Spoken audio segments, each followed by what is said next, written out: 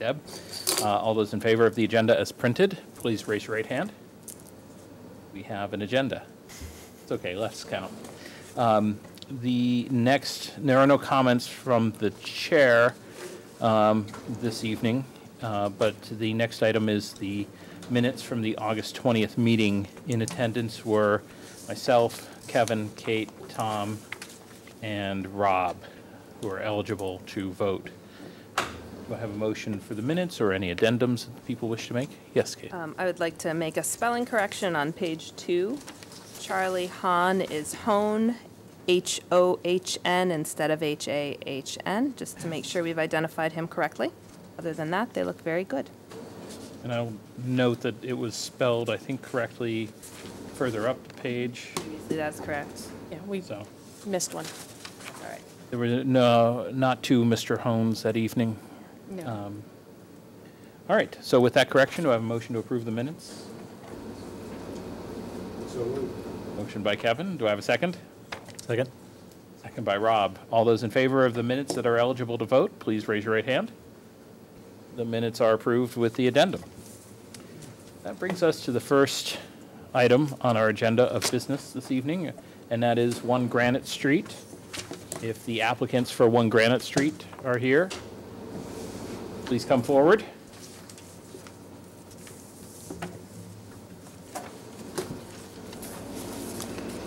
Could you state your name for the record, please? Peter Merrill.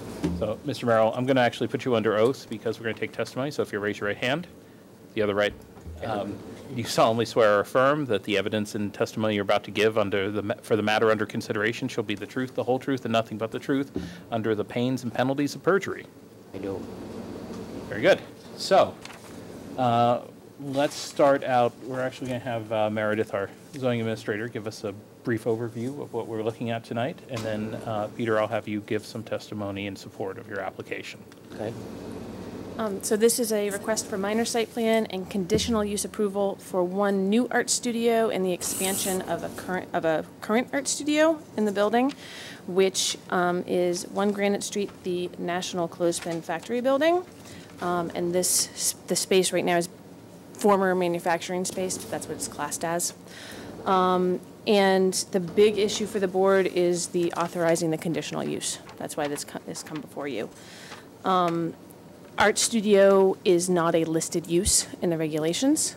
So you'll see in your packet that I have included a determination that art studio is closest to light manufacturing in this instance. And then you go from that to the conditional use criteria, which are outlined starting on the bottom of page 13 in the staff report. So that's the big issue. And then there's some questions about parking, bicycle storage, and landscaping.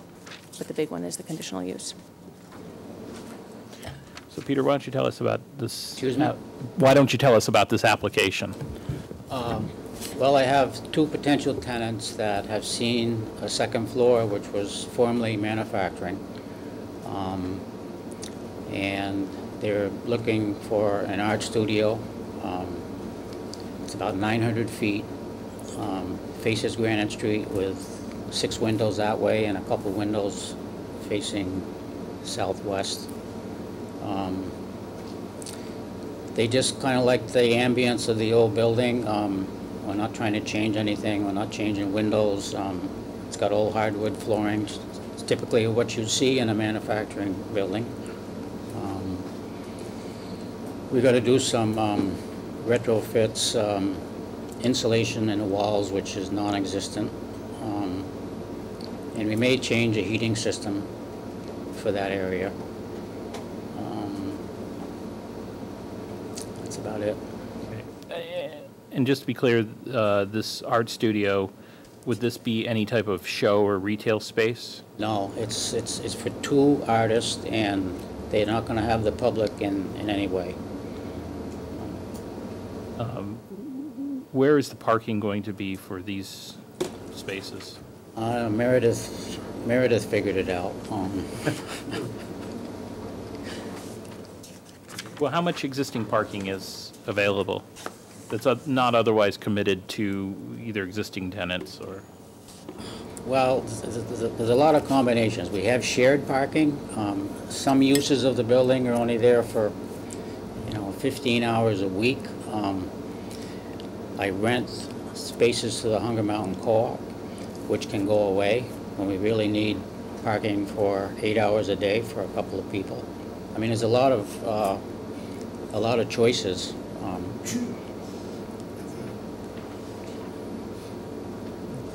Where in particular, though, I'm just, and maybe Meredith can help you if you want to. of the parking plan that you gave me?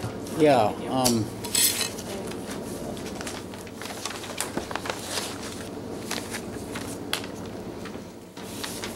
all looking at the same. Yeah. And I added. Yeah, so one of the spots would probably be either number 12 or number 13. And the other one would probably be maybe 20 or number 1. And those parking spaces aren't otherwise spoken for by tenants? One of them is a rental for Hunger Mountain Co-op. Like I said, that can go away. The other parking is more or less shared parking. The 19, 18, 17, 16, that is shared parking for the movement center on the 3rd floor. Like I said, during normal hours, 7 to 5 o'clock at night, they probably only there for 15 or 20 hours a week. Okay. I mean, my concern is I just want to make sure that we're not double counting parking spaces. Right. That, you're Right. not, I know you rent to Claire Construction, that you're not Right. giving them spaces that you're now counting. Yeah, let me for this. explain that. Actually, one of the potential artists is a member of the movement center. So she would be using one of those spots when she is at the 3rd floor. She's one of the teachers on the 3rd floor. Right. But I mean, the problem is that we can't just look at who the specific tenant is going to be, because that tenant may fall through and have another artist friend of hers who's not part of the movement center. Right, who right. would need that parking space. So you're identifying parking space 1 and parking space 12 as the likely. Right. And to satisfy you, we could get rid of 2 Hunger Mountain Co-op spots. How many spaces, Meredith, are we requiring again? Let me go back. So,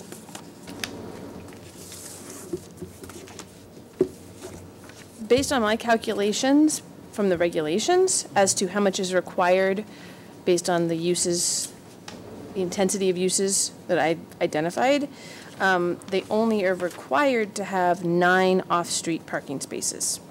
That's total for the building? Total for the building, based on the two of the studios not having any customer traffic, the Clar Woodworking Shop and 3rd Floor Art Studio having minimal customer traffic, and the Movement Center having high visitor turnover. And then there's also a commercial office showroom with limited customer traffic, because these aren't places where you've got people coming in and out nonstop like Allen Lumber. Right. And so that works out to 9 off-street parking spaces required. Now, the parking spaces 1 and then 16 through 20, we can't count those as off-street because they're actually in the public right-of-way. So that leaves them with, I think what, did I say 13? Yeah. That leaves them with 13 off-street parking spaces. How they actually divvy them up, how they're actually divvied up is really Right. kind of up to them. Okay. So, I mean, I guess I'm less concerned about the idea of renting out these parking spaces if nobody's using them, but for purposes of zoning, making sure that we have these minimum numbers as required. Right. I mean, you obviously want to provide parking spaces to your tenants because that's how you retain your tenants. Right. If they need the parking spaces, but at the same time, I mean, we're not suggesting that you need to assign a parking space and not use it, or it's just that for purposes of zoning, as long as a tenant Right. needs it. Right. They would have the right. Okay, let's,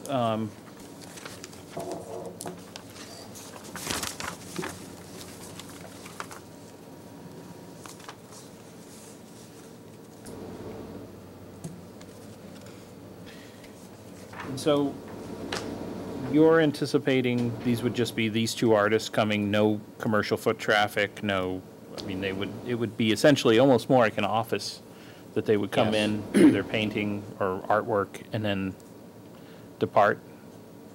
Right, no shows.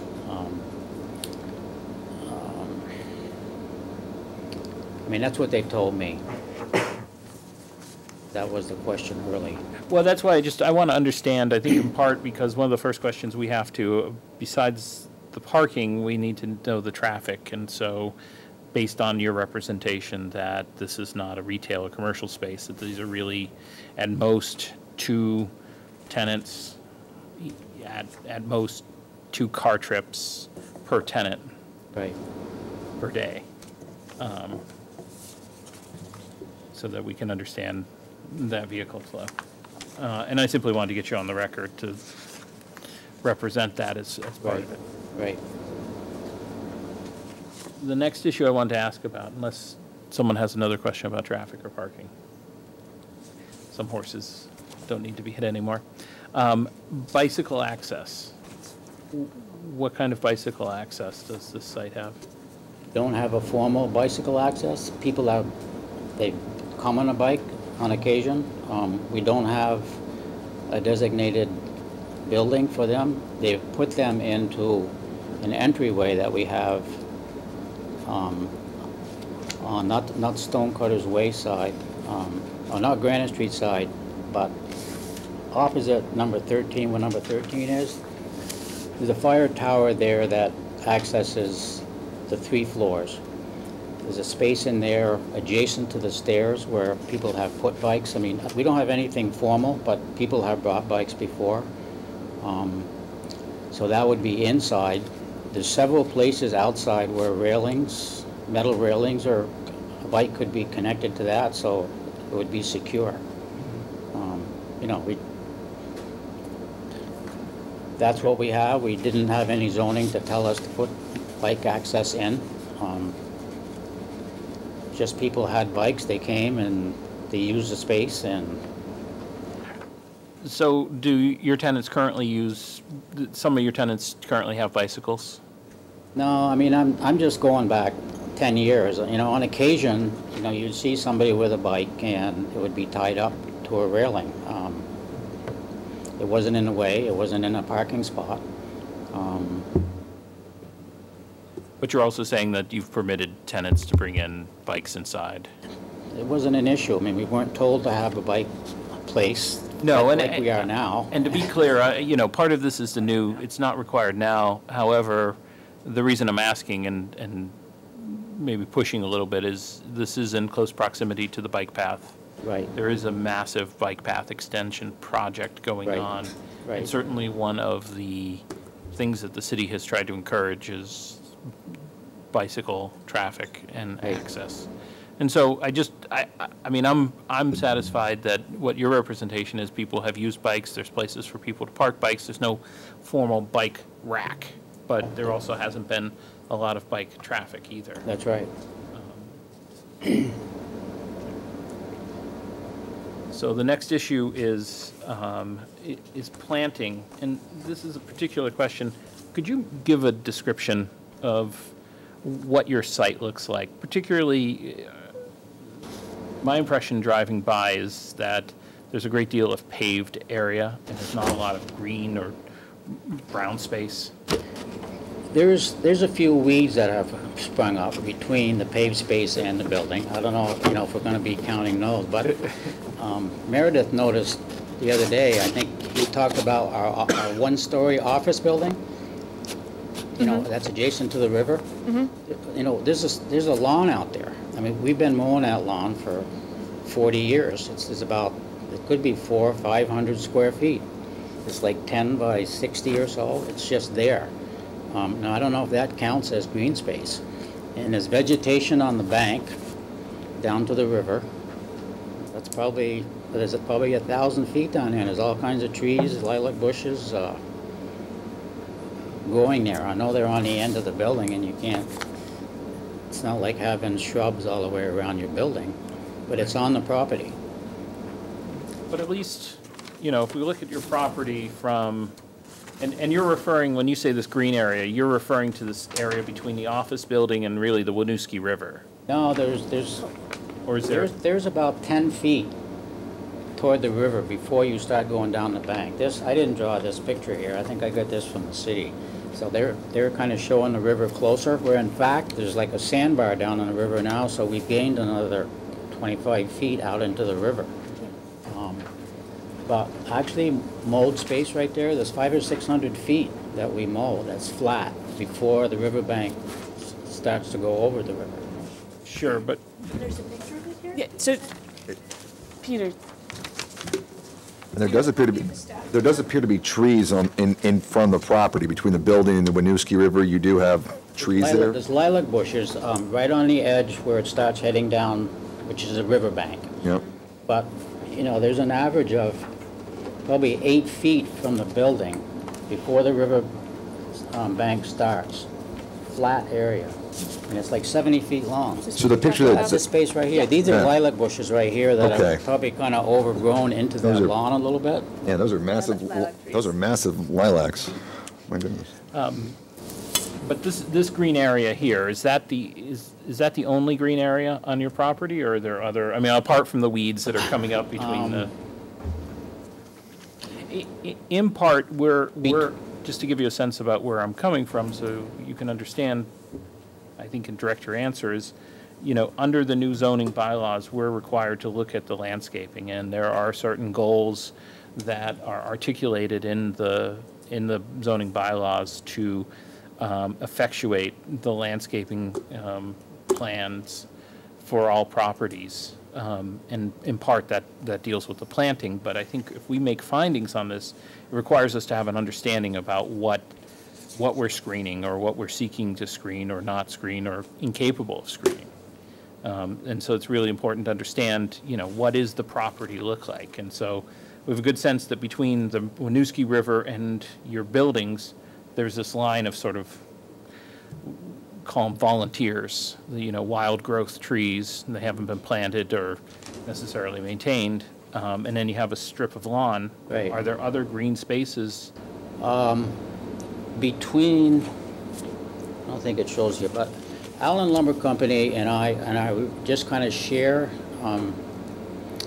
a space between Allen Lumber Company's building and the end of our office. We have our office right by the bridge, and it extends down to a garage on the other end. I mean, this is like 70 feet long. There's a space that's probably 4 foot wide by the width of the building, which is 25 feet. The water falls off Allen Lumber Company's roof into that area, and there used to be poison ivy in there, but we got rid of that. But I mean, it would grow in there, in that space, whatever you put in there. It would have to be water tolerant. Huh? It'd have to be water tolerant if their runoff comes off of there, I presume. Right, whatever's in there is water tolerant, right? So that's that space here between the office building and Allen Lumber. If if Granite Street's here.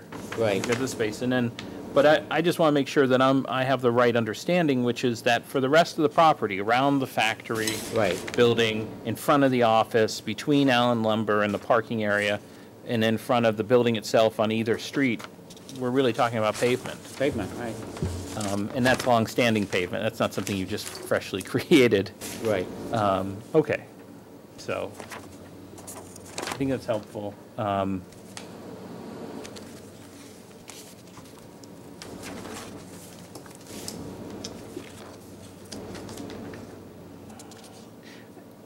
is it, what kind of landscaping are you proposing with this? Not any. I mean, Meredith put it pretty bluntly, are we gonna have to remove pavement? I mean, we're pretty much parked up against the building all the way around. I don't foresee an easy solution to that. You've got 1/3 of an acre of land there, and a lot of it's building and parking, and, there's really no wiggle room. Any other questions? All right.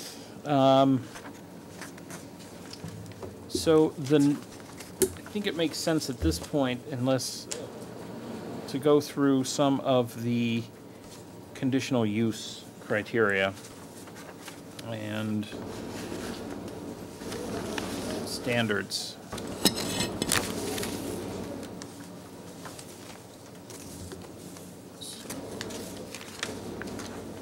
In particular, It starts at the top of 14. yeah, let's talk about the capacity of the community facilities and utilities. This section requires us to make findings that the applicant shall demonstrate that the proposed development shall not cause a disproportionate or unreasonable burden on the city's ability to provide community facilities and utilities, including 1, local schools, 2, police, fire protection, ambulance service, 3, street infrastructure and maintenance, 4, park and recreation facilities, 5, water supply, sewage, disposal and stormwater systems and infrastructure. And I think unless the board feels strongly that the local schools, the police, fire protection, ambulance service, the street infrastructure and maintenance, and the park and recreation facility are really not affected by this application. I did want to confirm the water supply for this space. Is that city water and sewer? City water and sewer. Okay, and are you adding any capacity through this change of use? Maybe 1 sink, a cleanup sink. Okay. Into the existing infrastructure of the building? Right.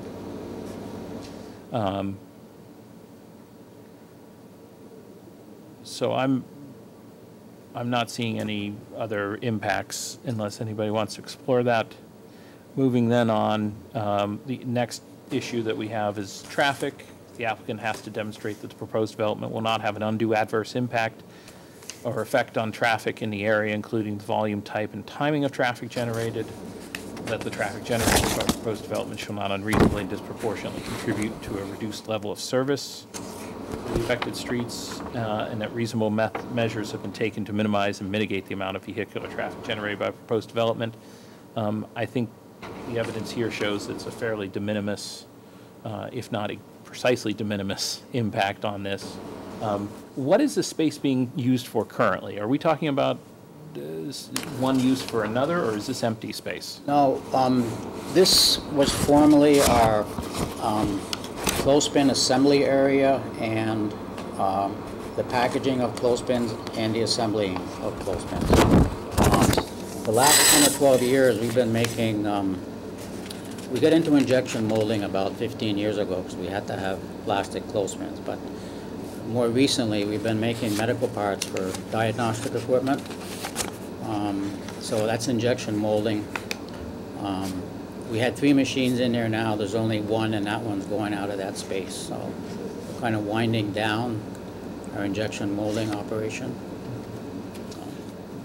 So how many people are we talking about that would run these machines or working in this space that you're now shifting to a different? Probably use? 1 full-time employee. Okay. So really, when we talk about this, and I think it's important to understand that when we're talking about the impact of traffic, not only is it de minimis, but really it's not 2 people, it's 1 person, because you're replacing, you already have 1 person coming, and this person's going to essentially fill their space. Right. Okay. Unless there's any questions on traffic, I'll move on to 3303. That's the character of the neighborhood standards, and that requires the applicant shall demonstrate that the proposed development shall not have an undue adverse effect upon the character of the neighborhood. So this is the industrial section of that riverfront. Right. The granite, you're right next to the granite sheds and right next to Allen Lumber. Mm-hmm. And nothing about this. In fact, I understand that we're classifying this as light manufacturing, but this in effect is probably going to be more closer to like an office type use, because Right. your testimony is that you have an artist coming in. I who's explained this to making- the artists about how they're being put in this box that says light manufacturing. They didn't care what they called it. Oh, I would think they'd be pleased about that,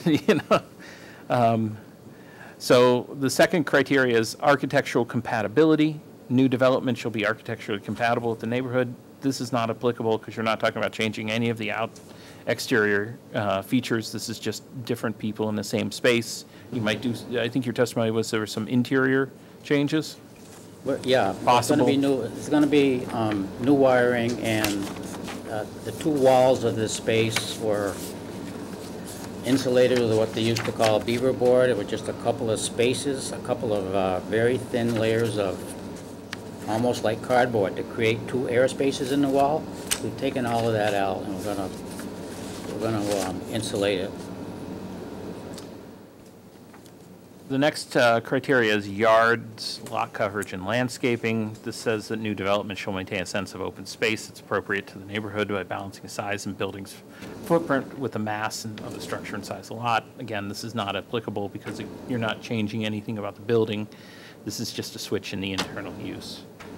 The final one is performance standards, and this allows the board to impose conditions deemed necessary to further the purpose of Chapter 330. Including performance standards about noise, glare, odors, vibration, electrical or radio interference, waste storage needs, particulate matter, or airborne solids or flammable, toxic, or hazardous substances or waste. And I think, so I read in your application, but I just want to make sure we're clear for the record, these artists use largely non-toxic materials? Right. And how will waste be disposed of? I think most everything is water-based. But I mean, if trash and such, do you have dumpsters on site? We do. Okay, so this would just go into the normal trash that's existing Right, for the... right.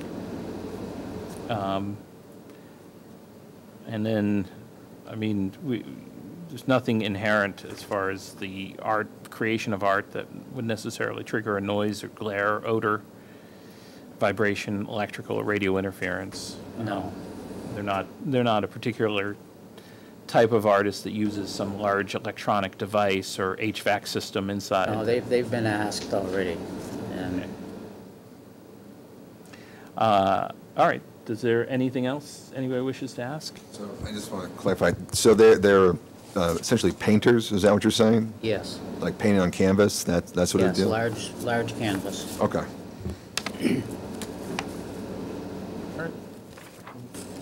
Any other questions? If not, I'll entertain either a motion or discussion. I think we have to make a discussion before a motion about the landscaping issue. What's the pleasure of the board? Let me just suggest that I think this is a similar type of situation to the 27 School Street, which is that we've received testimony that any requirement that was based strictly on the perimeter of the building would be inconsistent with the lot and certainly the current conditions. I'm just one board member, and I'm just going to, I'll let anyone else express, but it doesn't seem like this use triggers the need for any type of landscaping change, nor does there seem to be a need for that type of shift in landscaping, given that it's an industrial site and has limited capacity on its best day. And I would agree with that, Mr. Chair. And I mean, we have to keep in mind that this is in effect a reduction in the intensity of use, and wouldn't want to, I don't think, unduly burden the applicant with improvements that would way outstrip the scale of the project you're proposing. So I would be willing to look favorably down the line of conditions to this application. Mr. Chair, with a net increase of one occupant, I don't necessarily agree that it is a de-intensification of the use, though I agree that it's, as far as traffic and things like that, though it's painters instead of machines. From what is allowed. I mean, clearly, it was used as a... From what is allowed, right. I thought you meant from what is currently taking place there, which is also allowed. I would, given the need to balance the reasonableness of landscaping requests with the clear purpose of the landscaping and screening provision, I would value and appreciate discussing this in deliberative session as we did with the previous example last week. I am also just one board member, but that would be helpful to me. And I guess I would agree on thinking about deliberative session for this, in part because these new landscaping provisions are tricky as they apply to these pre-existing uses. And I agree with your statement that you know, we need to be reasonable and take into account the particular lot. But as a board, we're also creating precedent. So I think it makes sense for us to talk about how we want to talk about this, because other applicants will, you know, will come forward, and we want to make sure that we're consistent. Is that a consensus of the board?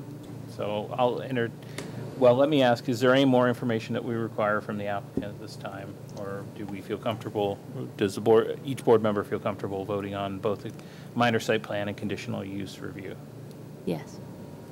Okay, so what I would accept is a motion to close the evidence and move into a deliberative session. So moved. And the actual reason why we're moving into deliberative session is? To discuss, I think, the landscaping requirements and ultimately the approval of the application, because I don't think we can make a motion to approve the application until we've resolved that landscaping issue. So we would close the record, move into deliberative session, presumably discuss the landscaping, and out of that, then approve or disapprove the minor site plan and conditional use review. Is that consistent with everyone's? I just, for the record, I will vote to go into deliberative session, but as one board member, I don't see the need to do so. Okay. Duly noted. So there's a motion to go into deliberative session and close the evidence by Deb. Do I have a second? I'll second that. Second by Rob. All those in, any further discussion? Hearing none, all those in favor of going into deliberative session and closing the record, please raise your right hand.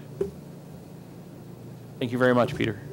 We should issue a decision shortly. We're just going to discuss this, and Meredith will be in touch. Want me to leave? Or? Yes. Thank you. Thank you. Matter of procedure, we typically do deliberative session at the very end for any and all. Or do we do it in the middle? We can do it in the middle. We have, Necessary too, though, is it? no, we can take it up at the end if we wish Okay. to. Certainly, given the scope of the next project, it would make sense to keep that moving forward if the next project is here.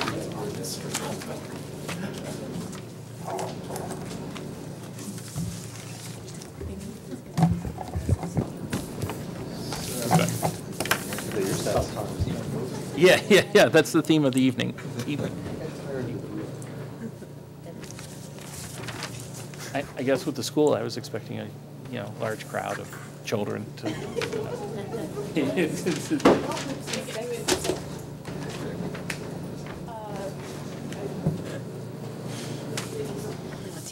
Got two over here. Or maybe one that works.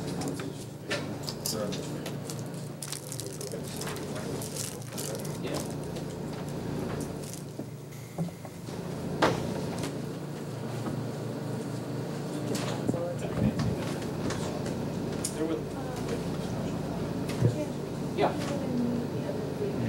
I don't think so. I mean, I think if we get into that much detail, we got bigger problems.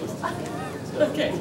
Putting us, we're not going to solve it by Okay, no, I another just do have the other ones post-reports, downstairs. Class schedule Just semester. landscaping. She's on early. Guys, so.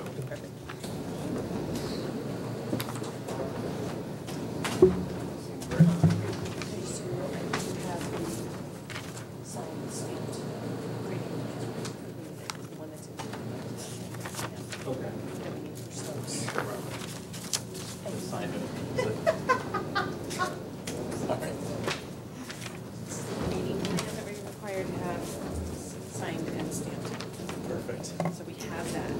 That's the only ones that don't do anything with them. But yeah, I think they gave us enough. They did good.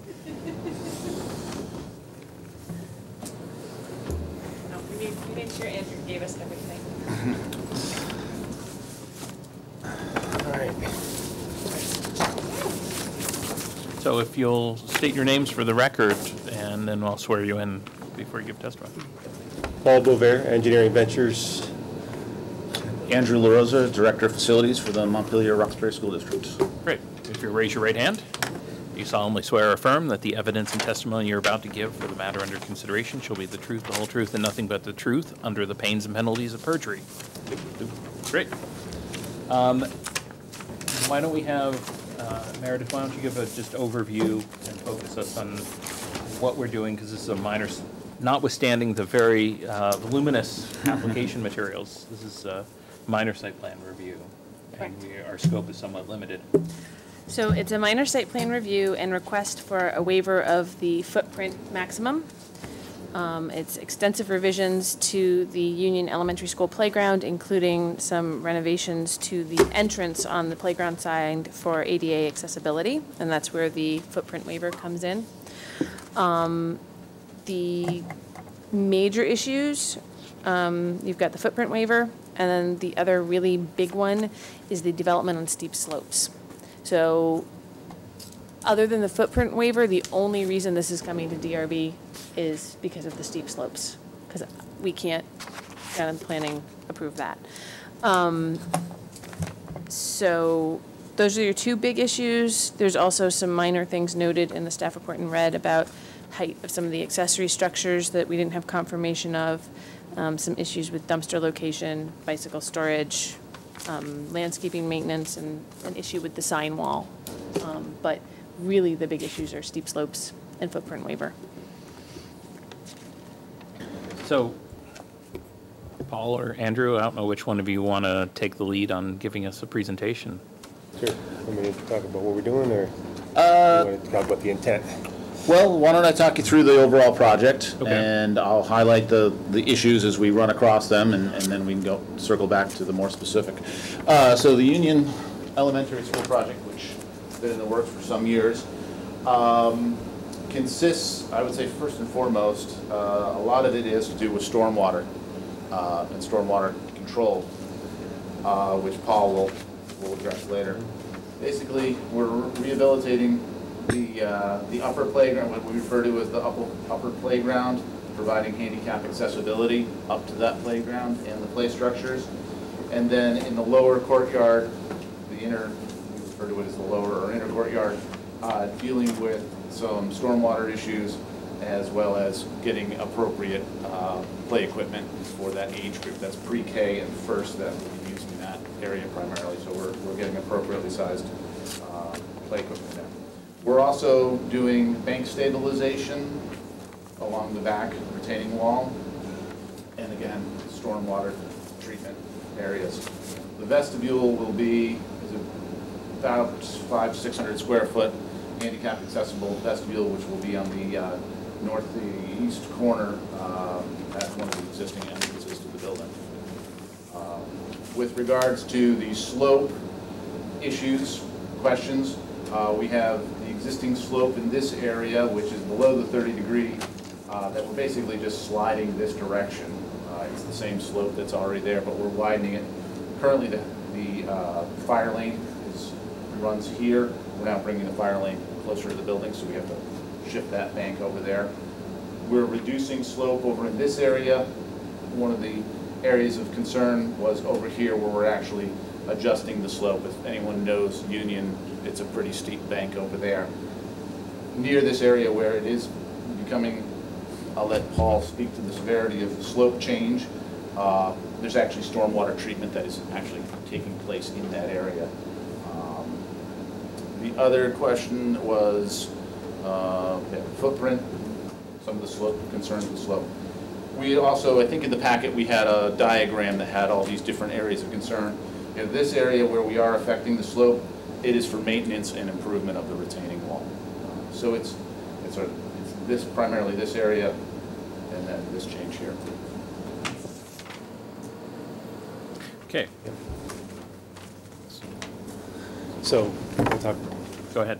No, it's just, I think one thing I would point out is, we look at the slopes and you look at this area right here, which looks like we're making it quite a bit steeper. Really, these are 1-foot contours, just space within existing 2-footers. So really, spacing here and the slope is essentially the same in this area. So that might be a little misleading when you look at that. Yeah, I think, as Andrew said, I think one of the primary reasons that this project came about is because it's honestly, there's some serious drainage issues, and it's just too much of a mess for the kids to use in the spring. Now that this is like a 2016 project in our office, so I've had a chance to see it for a while, and you can see why in the spring, that it's really needs some help. So what we've got going on, other than the things Andrew mentioned, and it's correct that in order to accommodate the vestibule, we push this back a little bit. We're pretty similar here, and we do want to improve the field, which is it's really kind of a dust bowl, or mud, one or the other, depending on the season.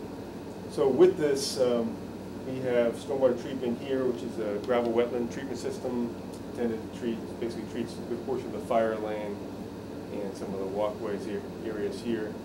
We have a bioretention area, a rain garden is there currently. We talked about this actually is pretty small and it's modest. It treats some of the sidewalks right around that area. And then we have another rain garden, another gravel wetland in this area. I don't know if you're familiar with the gravel wetlands. No. It's kind of a horizontal filter is the way I think about it. So it's a high-performing treatment system. It doesn't have doesn't require a lot of elevation difference, which is makes it kind of a go-to.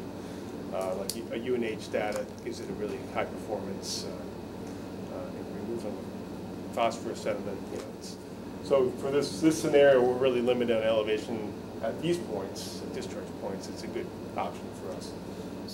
So how does that work with the horizontal? Does the water flow through it on sort of a continuing on the slope, or? So come into the top of the system, and then it goes through perforated risers. So it goes through a perforated riser into the gravel media, which is open gravel media, and it flows horizontally through that, and then it gets picked up at the other end by a perforated pipe, and then discharges. So we have the opportunity to kind of control the rate, and then because it's a long flow path and it's a long slow flow path, you get a lot of settling of particles and some adhesion to the media. So it's a good management practice, especially for sites like this that have some constraints. And where does it discharge into? Does it discharge into a stormwater drain, or? Yeah, we're going back, and basically the whole site right now just discharges to the street drainage system, a couple points here, and we're still having that. We're just doing with more control and treatment ahead of that. In general, the drainage on the site is pretty similar, except for the fact that we're introducing treatment and we're also stabilizing some of these areas. Andrew mentioned the retaining wall work. There's a concrete crib, it's an interesting style. It's like Lincoln logs, but it's concrete. That's our geotechnical engineer said it was stable, so we're trying to reuse that. We can't break the school budget any more than we have, but it is stable, so we're just going to clean that up. On the sides, we're adding a bit of gabion wall. This is I think less than 4 feet. Gabion is wire baskets filled with stones. This end, some gabion, and then in the dumpster area, trash area, we're bringing in sheet pile wall. So this we have a grade differential like 7.2 is the highest in the corner, 7.2 feet. We're moving into that bank a little bit, so we were either going to temporarily sheet pile it and then put some other retaining wall system in, or do permanent sheet pile. So we're doing permanent sheet pile here, given the use and the location. What is a sheet pile? Steel sheet pile. So it's steel sheets. They're kind of W-shaped, corrugated. It's kind of like the inside of a cardboard box, that kind of shape in there. Mm-hmm. But they lock together and they drive them down. In this case, the sheet piles rely on the buried portion to restrain the earth above it, as opposed to like the gabions are just by weight. The weight of it holds it back. Is that sheet pile what you see at construction sites when they're digging down Yeah. but then they're often removed after they can. Right, in that case. Yeah, so often we do that. In this case, we wouldn't necessarily prefer to use that throughout the site for the aesthetics, but it's steel and be in the trash area, which is kind of a good use, and it saves us digging more into the soil. Soils are expensive to get rid of in an urban site, and so really less disturbance and less work on that is better. A clarification point on the gravel wetland. Does that sit on the surface, or is it a structure that is beneath the ground? Right. So there's a depression, so that'll hold some of the. It's probably in here somewhere. Forgive me if I didn't quite identify it. Sheet 3.1. So there is a depression that holds the water until it filters through, and then there's layering. So there's a top is a growth media, so it's a planting media, which is kind of a, really ends up being kind of a sandy topsoil mix. You know, we're aiming for kind of a low phosphorus mix, but something that will still grow plants. And then there's a choker course, which is a layer of stone that's fine enough to kind of keep those materials separate, keep it out of the lower material. And then beneath that is the gravel. It's like an open graded gravel. That makes sense. I was Yeah. picturing gravel rectangles around elementary school students and just how irresistible that Yeah. would be. Right. Well, that's one of the reasons that we went with, another reason we went with a gravel wetland is That satisfies Yeah. my concern. it's standing water. We don't really want standing water in this kind Right. of location. So it would be very temporary if it comes in. It was a social more than an engineering question, so thank you. If you go to LA 301, there's more of a appealing image of what it's going to be versus an engineering. No offense. I could be offended by that. Nobody wants to look at the engineering plans.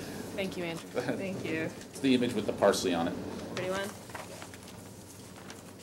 Got it. Okay, great, thank you.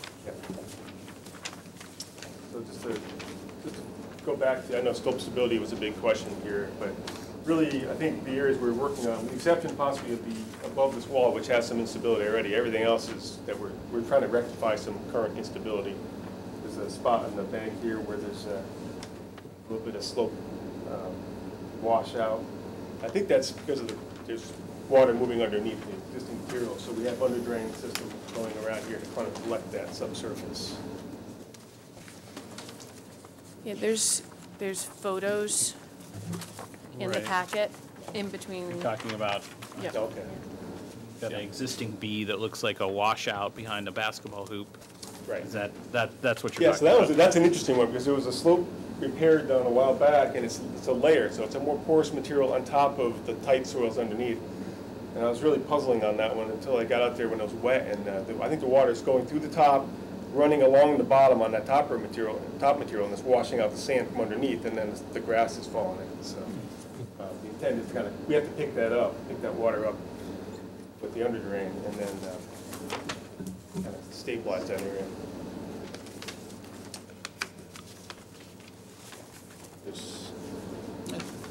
Great. Meredith, I do have some information from the landscape architect reflecting a couple of your answers to a couple of your questions. We can, I think. All right, I think it may make sense to go, let's start with the, what I think, and I'll be happy, or not so happy to be corrected, but I think the easier one, which is the expansion of the building footprint and the footprint waiver. The current building footprint, I think the applicant has indicated something like 31,000 square feet. And it's well in excess of the 3,000 square foot maximum in this district. So we're already above. And you're seeking to increase by 439 square feet roughly. So about 1.4% of the total building envelope you're adding. So my understanding of zoning bylaws, as the staff has helped out, is that there's no limit in the waiver that the board may grant for building footprints, but we do have to follow the process. So the question is, the board must make findings that the waiver, if authorized, shall not alter the essential character of the neighborhood or district in which the property is located, substantially or permanently impair the lawful use or development of adjacent property, reduce access to renewable energy resources, or be detrimental to the public welfare, and the proposed land development is beneficial or necessary for continued reasonable use of property. So what I'd like to take testimony on is, the purpose of this vestibule extension that's being built. Currently, the only handicap accessible entrance to the building is down, excuse Want me, me to drive while you? is down here. And currently, the elevator is over here. Next summer, hopefully in the spring, we're actually going to be installing a new elevator here. So the idea is that we provide handicap accessibility right off the sidewalk as quickly as possible without tearing up the historic front of the building, and getting it right to where the handicap accessible elevator would be. Okay, and that's really the entire purpose of a vestibule, is for ADA accessibility? Yeah, pretty much. There's some thought that it'll be used, as foul weather enclosure before people, but fundamentally, no, it's handicap accessibility. I was going to say, if it's a foul weather site, it doesn't seem all that large. That's why I say I don't think it's going to be used as one all that much. Maybe the after-school program or something of that nature. But most of the kids are picked up out on Loomis Street anyway, so. And is this being, I mean, obviously, I can see why the school might be interested in making the site more friendly for ADA, for people with disabilities. But is this being driven by any type of federal or state mandate? I don't believe anyone has told us we had to do it. I think it was being good citizens. Mm-hmm. Okay. But I have not heard that we've been cited or forced to do it. No, it was part of the overall just making the building more accessible. Modernizing the building. Modernizing and making it more accessible. And the reason to put I mean, the current handicap accessible entrance that's at the back. Yeah.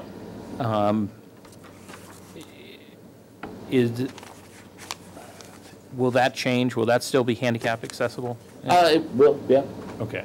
But this is just something that's going to be that much closer to the elevator? Yep. And currently, if somebody accesses that existing handicap entrance, even if the elevator was relocated, if I'm remembering correctly about Union Elementary on the first floor, they still have to go up a ramp, down a hallway. And the spirit of ADA, and I'll leave it at that, is you would be telling a student, you have to go back by the entrance that everybody else is using to go use the other entrance. Okay. And that, because where the vestibule is going is one of the main entrances into the building? Yeah, and especially at recess and... And with the vestibule, will other students, it won't be simply for disabled students, it would be for all students? Correct. Most of the students, unless they're down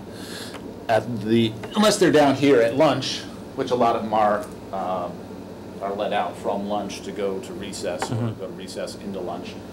Everybody else will head out the straightest beeline they can to the playground, which is this door. So they'll largely use that entrance and exit as they did before? Absolutely.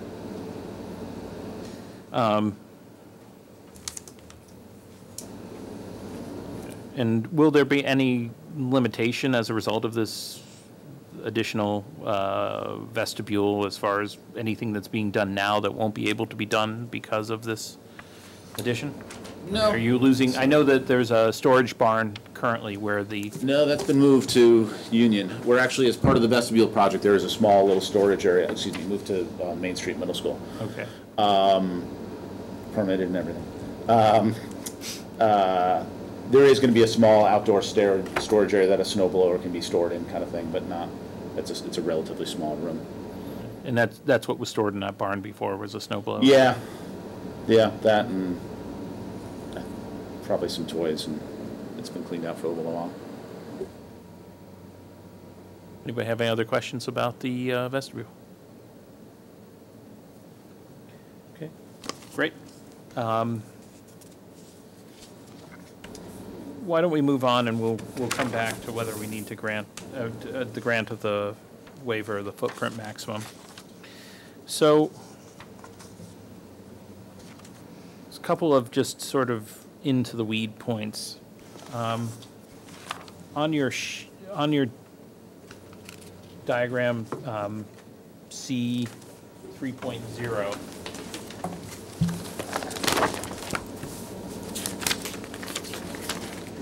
Which details the sheet pile wall. Yeah. What kind of height are we talking about? And first of all, maybe let's just orient everyone where this where the sheet pile wall is going. Is that's what we were talking about before over by dumpsters, right? That's right here. Okay. It's right in this area. And how high of a wall are we talking about? Highest is 7.2 feet, slightly less over here. It drops off. It is hard to read in the small prints, but on the plan it calls out the top and bottom of the wall. So if you were looking at approval, it's no, not that it's easy to find. Sorry. But it is like it's there as a basis if you want to have it as part of the approval. Okay, so it's 7 feet tall at its maximum. Yeah. And is that a uniform height throughout the wall, or does it? It's essentially 7 feet across the backside, and then I think it tapers down to where I can't read it on this. Can I? I can't read it. I think it tapers down on the side. So the next issue is the swing set Oh, yes. climbing net structures. Yep.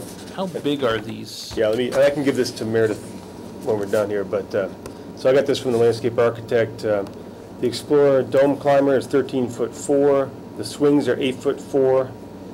And the nest, which is this structure in the back on the slope here, is 11'4" from the deck elevation and 17'1" from the lowest elevation. So that's from the lowest grade adjacent to the top of the roof.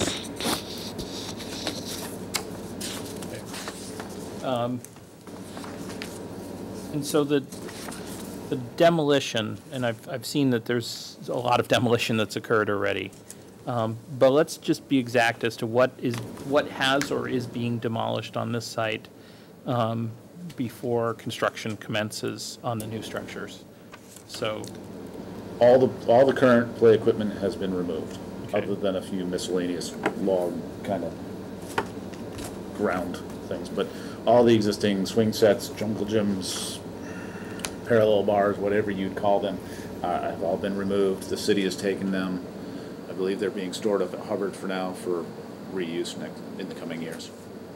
okay, and that includes both the kindergarten, first grade playground in the back, as well as the sort of upper grade playground off of Hubbard Street. But no part of the actual building itself is being demolished. And as you said, the storage barn has been moved as well. Yep. And that's not returning? No.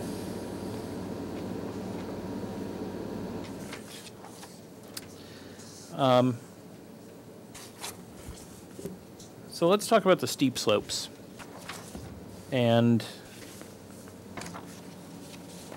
if I understand correctly, and I'm just going to restate this to make sure that I'm understanding, and correct me if I'm wrong, along the back of the building, right there, yes, are you changing any grading of the steep slopes, or just simply stabilizing? No, this is just a kind of a surface repair of the retaining wall. So the way the wall is set up, it relies on geotextile. It's going to hold some stone back. Basically, we're putting that back together. The wall is basically staying back as it is, or maybe being restacked a little bit, but grades are the same behind here. Same thing here. We're just replacing a section that's really deteriorated on this end with the gabion, which is the stone-filled baskets. So that's not changing either. On this side, really the only spot where we're really making great differences, slightly in here, but really primarily at that cheap out wall where we're pulling back to create some space for the trash area, kind of free up the fire lane.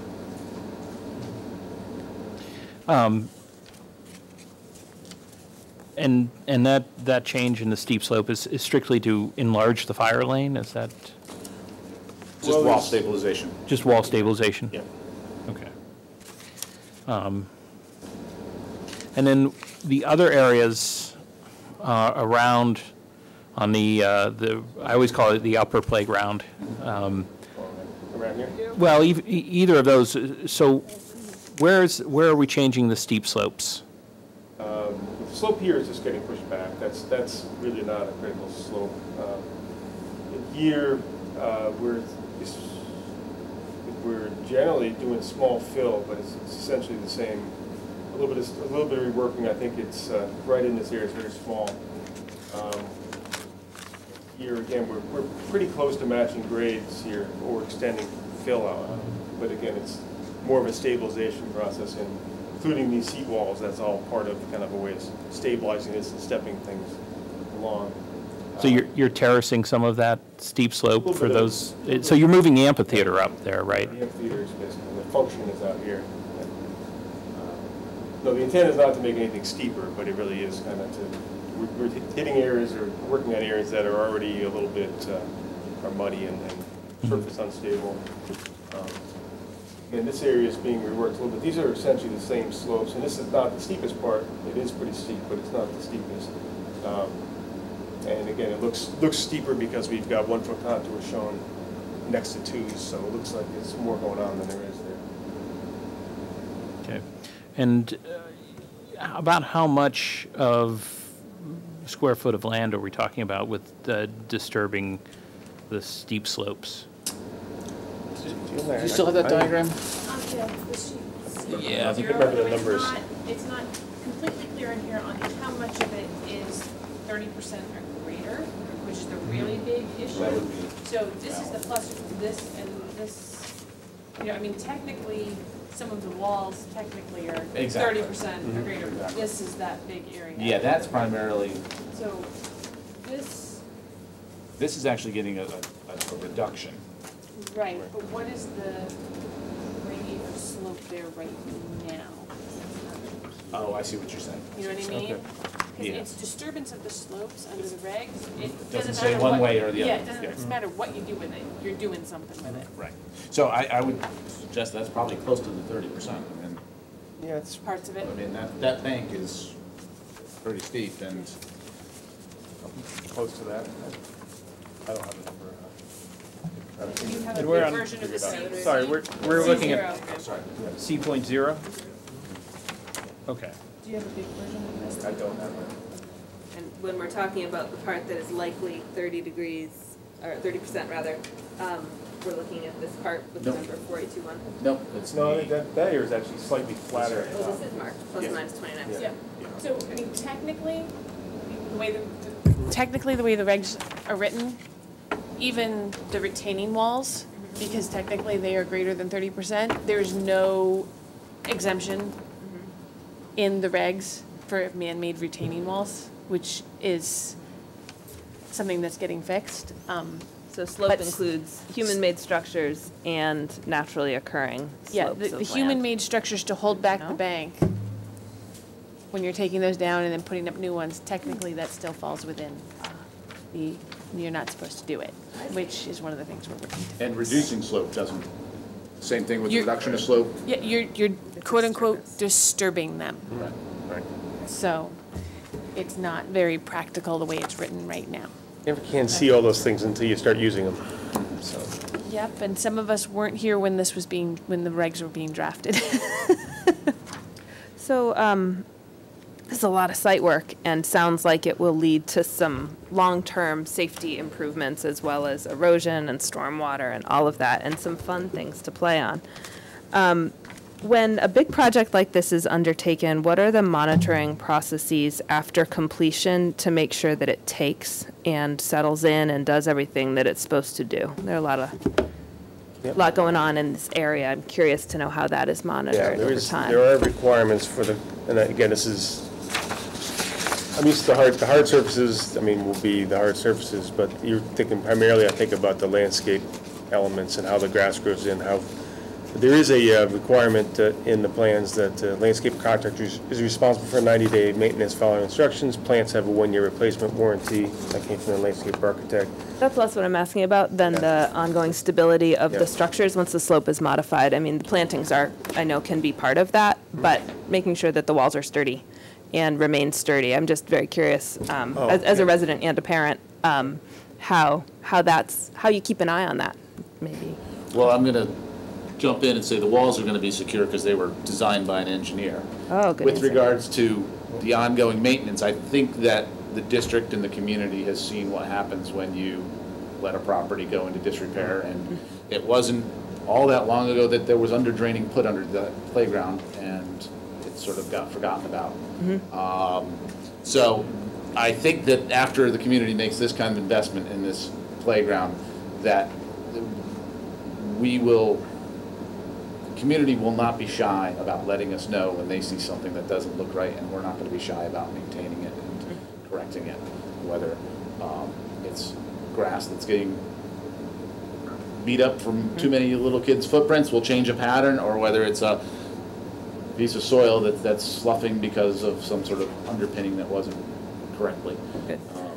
Yeah. So as far as staying up, designed by an engineer is important, and I agree that physics is to be trusted when done correctly. But I guess my real question is there a stress test? Is there a way to make sure that the walls were indeed not only designed correctly, but built correctly? I'm amazed that in Montpelier, we've got so many steep slopes and houses doing what they're doing. They've done it for 100 years. That's great. I'm still curious to know just how you ensure that it is sturdy over time. Is there an annual inspection? After you've built a major wall like this, what do you do?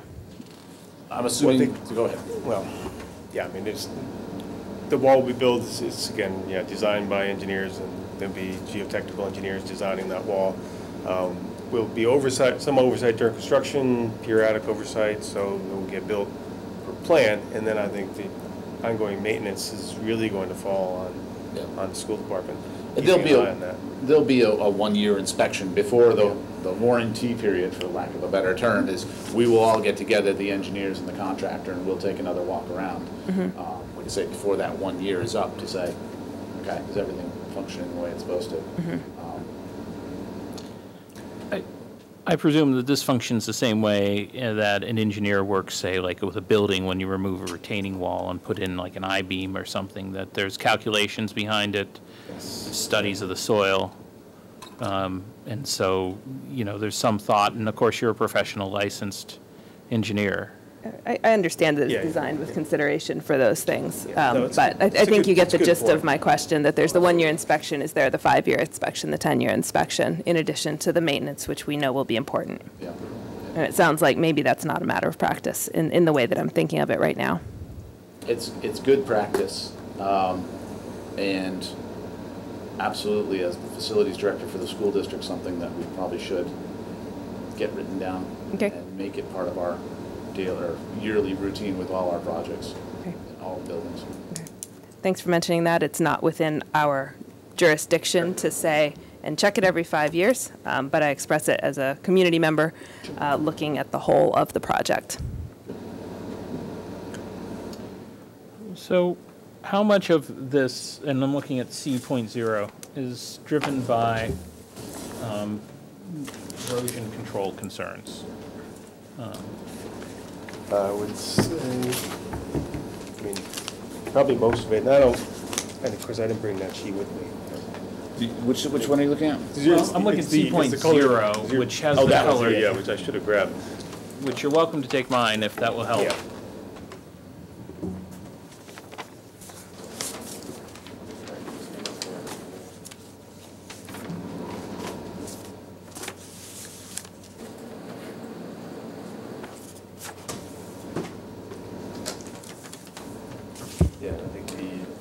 The way the sheet is laid out, that the cross-hatching is kind of represent the repair stabilization. I think is accurate throughout here.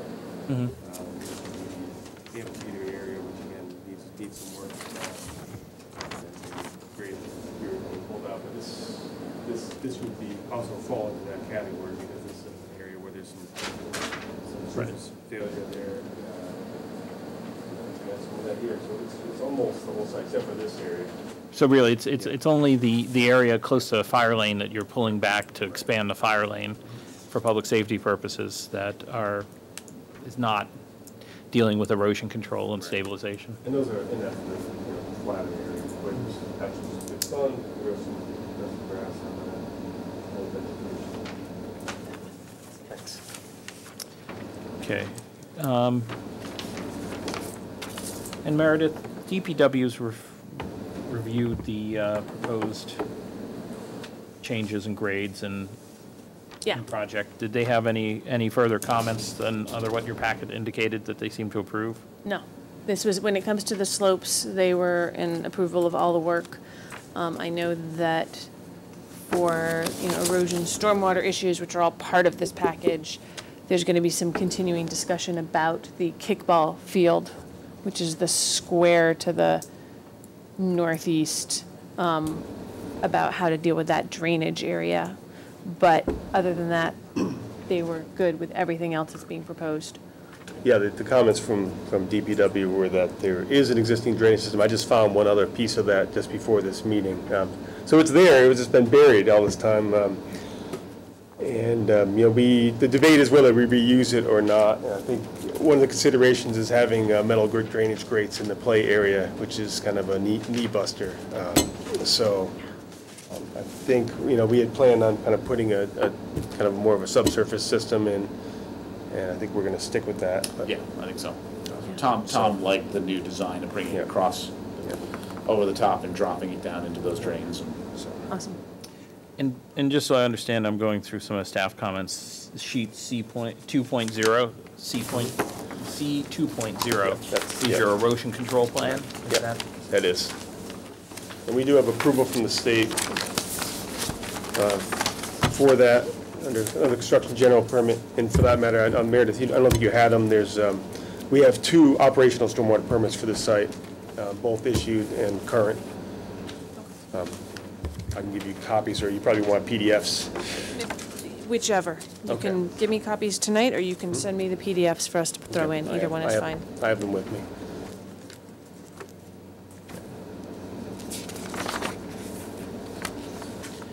Right. And then there was a picture, and I just, again, I'm moving forward unless anybody had any further questions about erosion or the steep slopes. The sign wall that you're planning on installing, where is that, or the wall with, I think, some carvings on it? that is currently has been removed from the project. If it's going to be, as you probably know, there's been a lot of cross savings that's gone into this plan, but it would be on this wall, correct? That's where. I think that's the section. Yeah. If there's a donor or a volunteer that wants to put on it, would be in this area. I would just caution, the city learned that the hard way, that who you put as a donor may not resonate well with the community. I think we learned that, yeah. You know, with the granite park that was put out front, and a number of different businesses donated money for it, put their name on it. There was a public uproar, and they had to build granite facing to cover those names out there. I don't think, I think, like I say, Yeah. I think we learned that one, and I think there's a thorough Yeah, quote, or I don't recall who it was, but we absolutely would. I don't think the version I had donors on it. Yeah, no, It we was, didn't have. it was just inspirational messages, but, But, so is the wall still being built and there's just nothing on it? Correct. Okay. And that may be a later project at a later time. And Absolutely. okay, so it's nothing that we have to review at this time or consider. All right, I'm going to move into the site plan standards. And the first issue that's come up is the question of bike access. I know there were existing bike racks. Will there be bike racks incorporated? Currently, this is not the best plan for it, but this area here is going to be paved, and we're going to have bike racks there. Whether we bring back, currently we have, I believe there's 3 of them. Again, that was a cost savings. We had very nice sculptural ones that were set into the concrete. For right now, we're going to keep this area paved and and I believe that there's a group that's applying for a grant from the state for bike racks. So the But plan. we will have bike racks. Okay. And is it going to be just in that one location? As it stands now, yeah, because the rest of it is grass and hilly, so that's kind of the spot that kids can ride right up to. And Okay.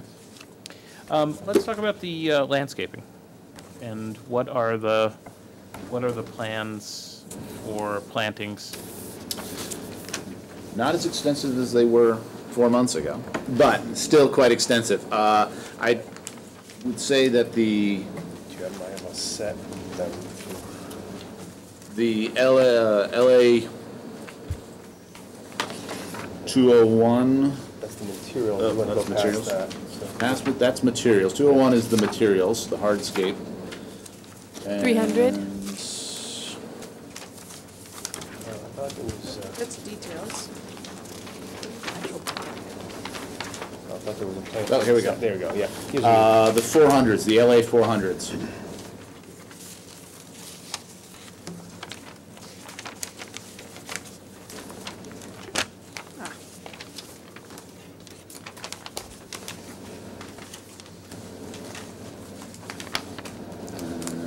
key itself, the planting key is on 402.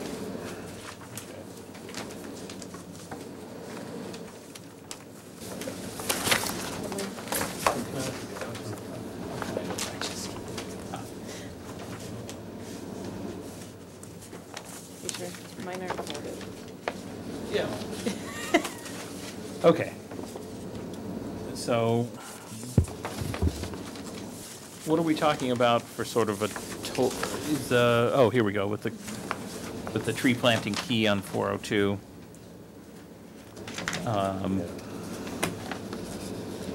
So it's 402, Yeah, we here's have- the key, right? Yeah, So- and there's quantities on the Right. key.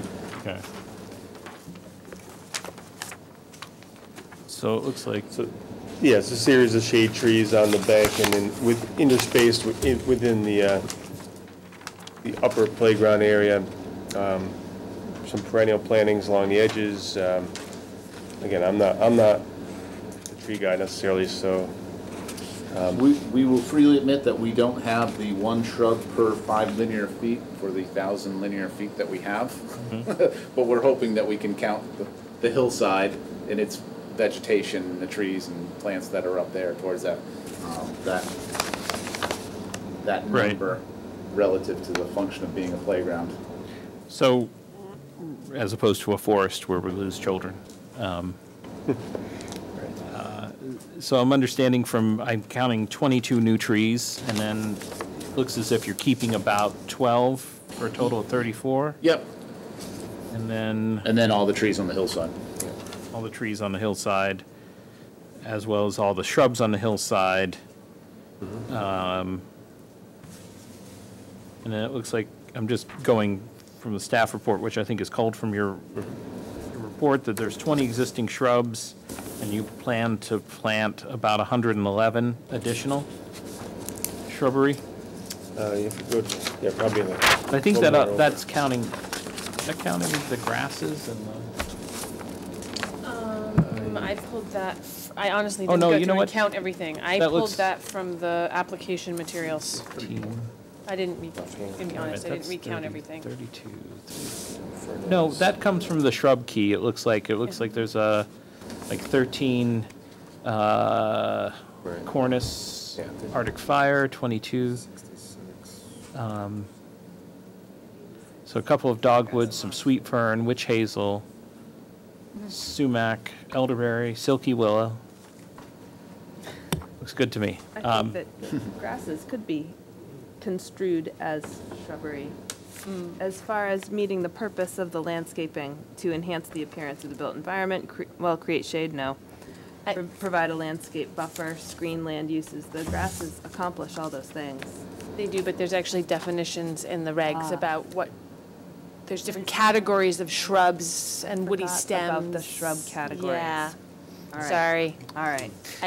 I wish it would make everything so much easier.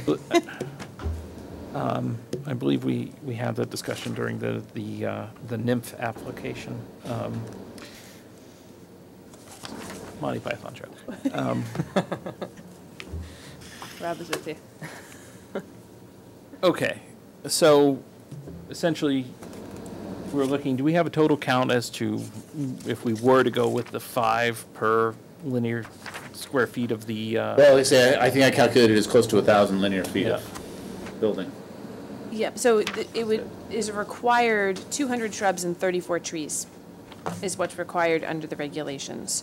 What is being proposed right now is 34 trees and 131 shrubs being planted, plus you factor in everything that's already on the hillsides. hillside. So, they Yeah. haven't gone out and counted every single one. But my estimation is that we're at or near 200, probably more. and there's a standard condition that we usually put for landscaping, that if the plant dies, that you replace it within a year, a reasonable amount of time. You'd have no problem with that condition. If you plant a new tree, I would replant it. say that would certainly be the intent, but I can't speak for the school district and the taxpayers, but absolutely. I mean, the intent is that we're going to maintain this. Absolutely. We're going to maintain it to the best of our abilities. If you're going to put that condition, then maybe I'd suggest that you allow them to put a different species in case one doesn't survive for a reason. I think we give a certain amount of flexibility to the applicant as to the nature of that, but there's a requirement that you maintain the shrub, that, this is particularly important, that, if there's a dead boxwood, it doesn't just sit there as a dead boxwood for year after year. Yeah, absolutely. For the safety of the children, we're not going to allow trees that are dead to lay there and rot, and we're not going to let things get overgrown. Yeah, absolutely. Good. Although my son is willing to use a saw. There's good reasons for that rule. Okay, so let's move on, unless there's any further questions about landscaping. There is one question about the dumpster location and any fencing that you're proposing or not proposing about the dumpster to. Well, the location is selected and the way it's being installed. It's really hidden on these sides already. So if there was a question of screening, I don't know if you're, what you feel about that. But. I would rather, well, I'm not sure it's up to me, but the idea is that the dumpsters now that are kind of sitting right out there are now going to be pushed back into the corner. Unless it's a requirement, I'd rather have the custodial staff give them the direction that nothing should be leaning against a dumpster, that a dumpster should be clean and you should rake it out around it every now and again, and don't turn it into a dumpster, turn it into a blue box that's sitting there and it's clean around it. Barring an actual requirement to put a fence up there or around it, rarely do they may look good the first day, but they're not going to be, as people go in there and smash it against snowbanks trying to get trash out at 2 o'clock in the morning and things get broken. And well, it does, 3205D does talk about, just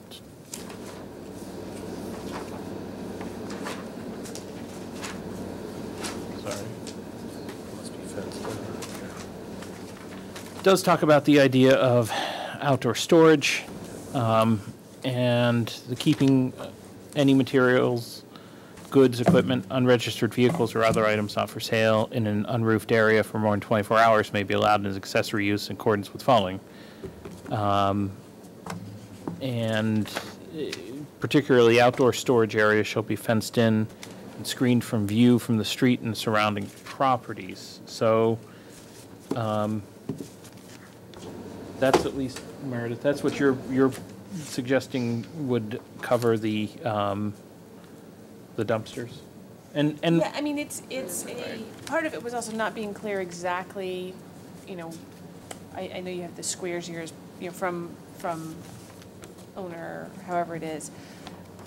In that spot, can those be seen from the road easily from there? Because I'm not sure exactly what we've got for the hillside there. Well, are they effectively already screened? Well, they're mostly screened. If you drew a line from dumpsters, there's very little of it, a very small area where you can see it from on the road. But it's not to say none, but. It just says fenced in and screened. Yeah. That's where I'm running the problem with 3205. But, it's not clear from here if the fencing is to act solely as the screening, or if it's fenced in to, keep people out of it.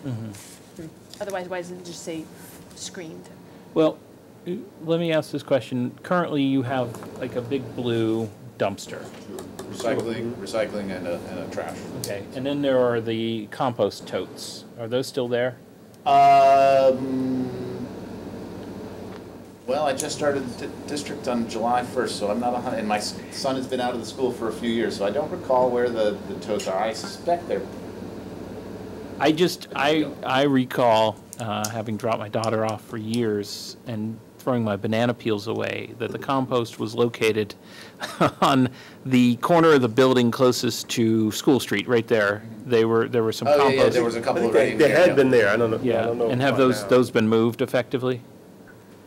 Because in some cases I wanted to find a universe. Yeah. So right now the compost totes are going closer to the cafeteria, which makes sense. And so we're really just talking about the two big blue dumpsters. which currently sit right about here, and we're gonna tuck them back here. Okay, so they're really tucked back into a corner. Right. Right.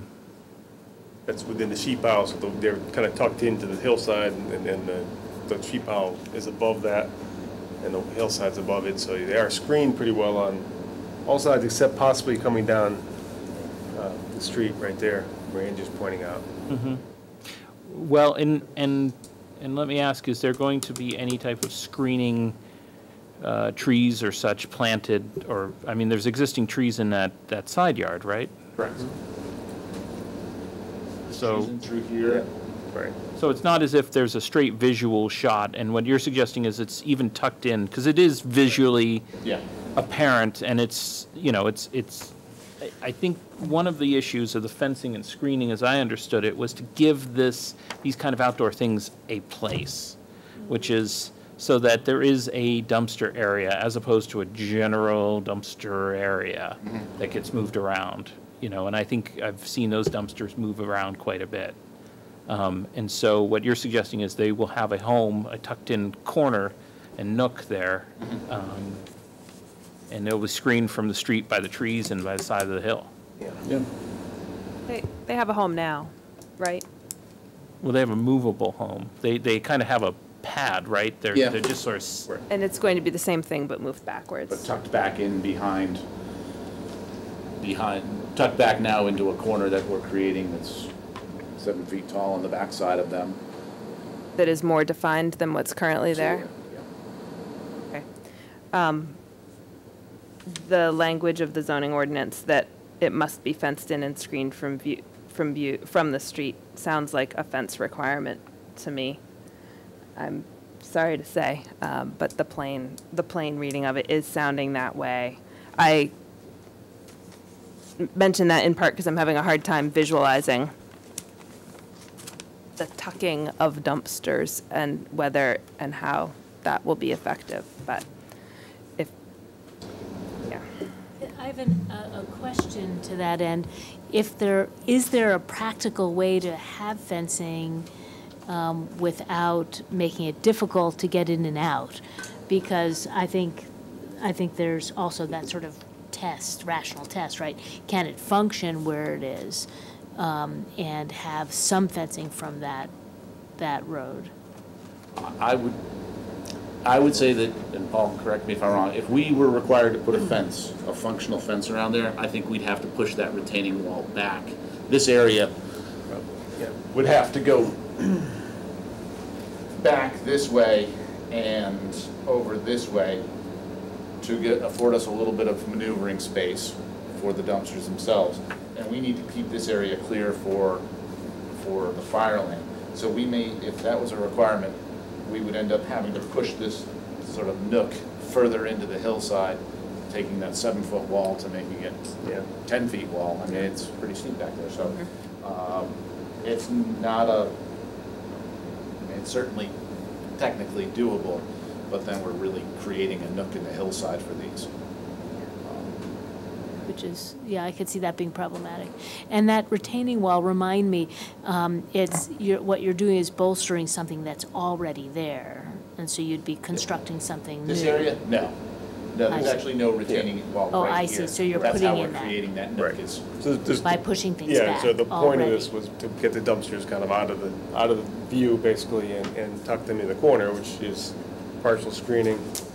I think Andrew's right. If we push back further, we're start building a taller wall. And also, I think then we start getting a little tighter on movements to get the trash truck in there. So, because we're kind of he's able to, he can sweep in there right now with the way it is. As you pull that back further, it gets a little more awkward. Yeah, because he needs to, when they do this, I suspect they're going to have to kind of get in there and A little bit jostle it little bit of around a little jogging. bit for their kind of. are there fire lane considerations in that corridor? Absolutely. Yeah. So you have a limitation as to how far out that can come?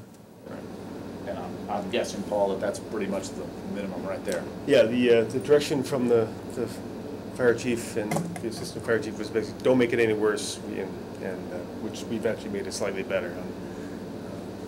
think we're at 16. That's where if you put the fence in, I think you'd be really kind of tightly constraining that, whereas there's a little flexibility moving the dumpsters around and that, within that rectangle we've shown. And a practical, and I'll speak freely here, a practical sense of that is a tight corner. And when we start plowing in there, and no matter what we put in there, it's going to get damaged. And as I say, for me, I'd rather push the custodial staff to have a nice, clean dumpster area. The only place that you can see the dumpster, is it from the northern part, from the road, or can you also see it from the Hubbard Street as well? From up here on Hubbard? Yeah. No, I don't think. Yeah, I don't. Maybe From you being could. up on the elevation when looking down on it? With the amount of trees in there, I don't think you'd see Okay. it. Yeah, no, I don't think you'd see it here. You wouldn't see it coming on School Street, right? Yeah, School Right, Street. that neighbor wouldn't see it. You wouldn't see it there. No. You turn heading this way. Yeah, coming down this way, once you get past these trees and the bioretention area, are you gonna catch a glimpse of it? Absolutely. Okay, but just like that portion when you're driving by would be the only time that you really would be able to see the dumpsters. Okay. And again, it would be a big improvement over where they are now. Right now, they kind of sit almost facing up like that, and now they're gonna be down here. So if we read it as it doesn't have to be fence, and it was a desire to do screening, I mean, I suppose you could put a couple shrubs in here, which would kind of break that line off. Maybe that at least you get a little advantage out of that. I don't know if that's tolerable.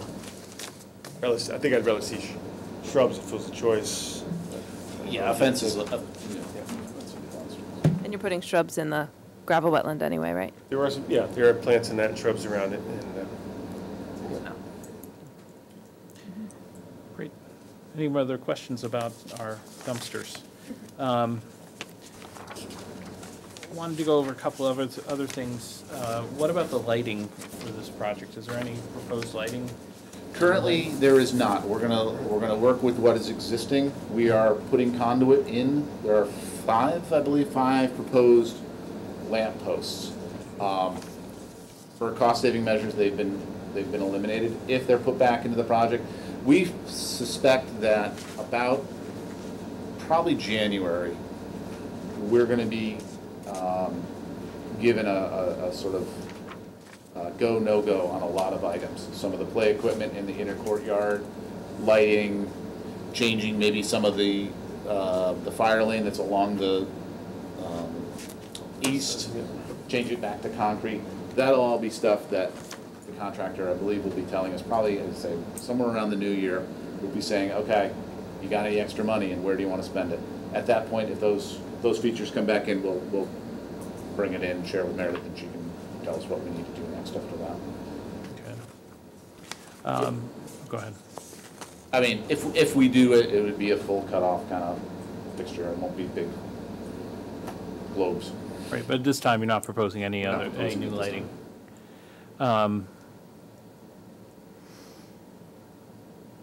Okay. What's the timeline on this project? we're talking about that a lot in the last several months. Construction, given your blessing, we've talked to Chris Lumber. He's okay to start on the vestibule.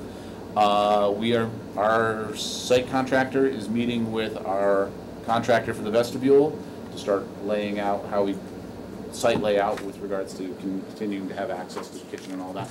They're ready to go to start the vestibule next week. ECI, our site contractor, is hoping to take advantage of the Columbus Day long weekend when the kids aren't on campus for 4 days to actually start doing some of the heavy lifting, especially close to the building. I think the idea is that they want to get most of the heavy lifting done before the ground freezes, such that when they come back in the spring, it's more a matter of, for lack of a better term, finishes, sidewalks, roads, plantings. And the only deadline at this point that I personally care about is opening day of school next spring, or next fall. We're going to keep it closed all the way through, let the plants and grasses take hold, And, like I said, August 29th or whatever it is. Okay. And so part of your timeline is definitely affected by how soon or not soon this approval comes out. Yeah.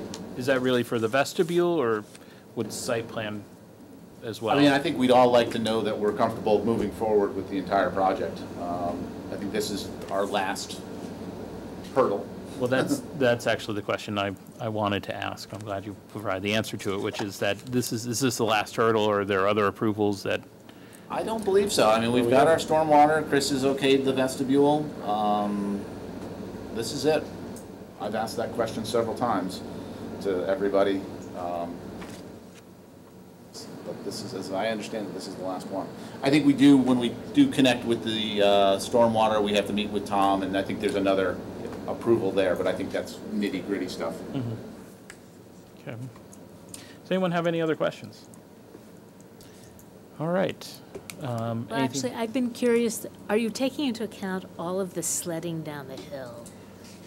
Because that's all I could think about with the slope is that, you know, all the, I remember the kids on trays, I think.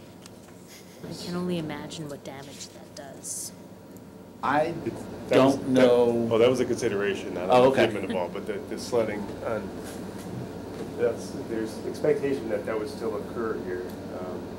I've been talked out of doing a stone line collection swell here. Yeah, smart. For that reason. Good. For the, I guess in case your lunch tray disappeared. Yeah. Thank you. Okay. Anything further? What's the pleasure of the board? Do you want to take it into deliberative session, or do you wish to make a motion now? Motion to take it under advisement, or Into deliberative, Okay, and close the evidence? close the evidence, yes. Okay. So moved.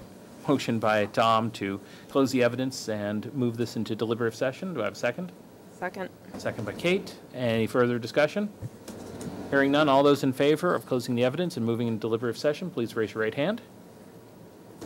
Thank you all very much. Thank you, for your guys. Very Thank thorough you. presentation. So if you need anything, let us know.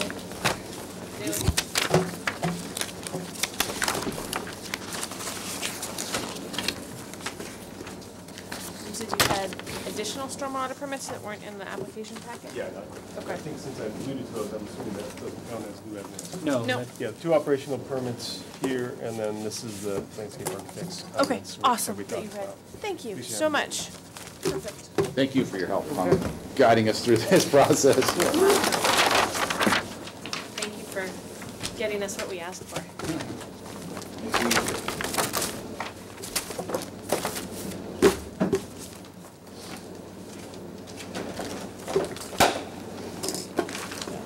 The last item tonight? You are, at least. So, Some other business, though. do.